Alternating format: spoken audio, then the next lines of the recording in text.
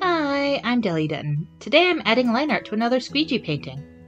This one I originally used ocean colors, but they kinda turned muddy when I squeegeed them. So when it dried, I tried again with some warm colors. And I really liked how it turned out. It kinda reminded me of a tower with multiple outer walls and a spiraling staircase. So I thought I'd write a little lore about this place.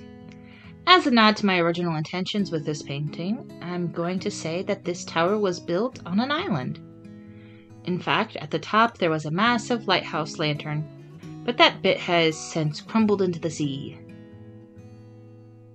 Tales tell of a place of magic and art.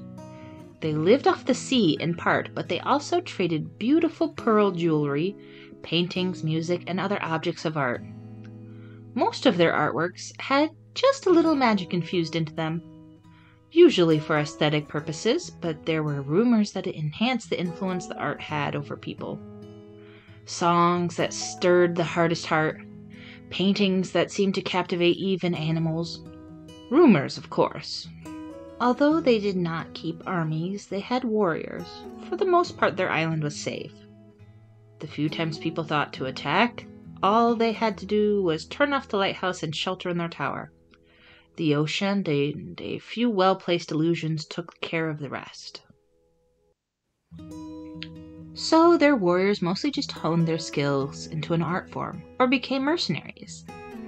There was conflicting rumors that they were soft, and that they were highly trained and deadly, so skilled that the act of challenging them was seen as a foolish death sentence.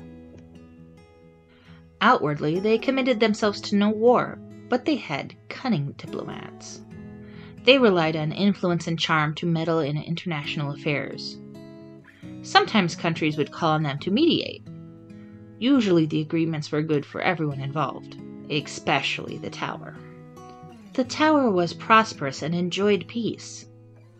But one day, after a particularly hard winter, the tower was found empty. No bodies, no sign of struggle. The tower was looted and studied and then slowly fell into disrepair. The people of the tower soon became a distant memory, although there are artifacts of great beauty that still exist to this day. The general consensus is that either everyone deliberately left to avoid some catastrophe, or there was some sort of powerful magical event that just sent everyone elsewhere. There's some very silly theories that they all grew gills and walked into the sea, but no proof. Now a group of pirates have taken up the ruins as their base. They call themselves the Shadow of the Tower and claim to be the descendants of the people there. The group is led by Captain Galanai, a mage whose goal it is to reclaim all of the tower's treasures and bring them back to where they came from. Galanai is an excellent leader, but is ruthless towards her enemies. She's built a small town at the base of the tower, and although it's a struggle, they're doing their best to survive and protect this place. They'd fight adventurers who come to see if there is anything left to loot, and welcome those who would help them restore the place no matter their background.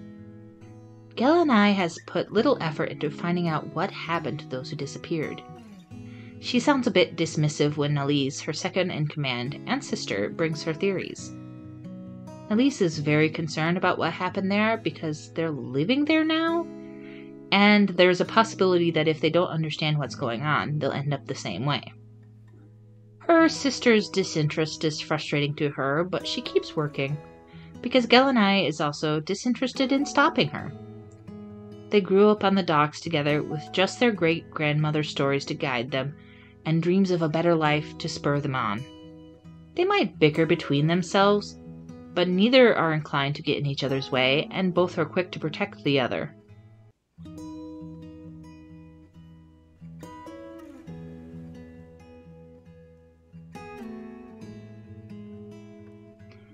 I like how this turned out.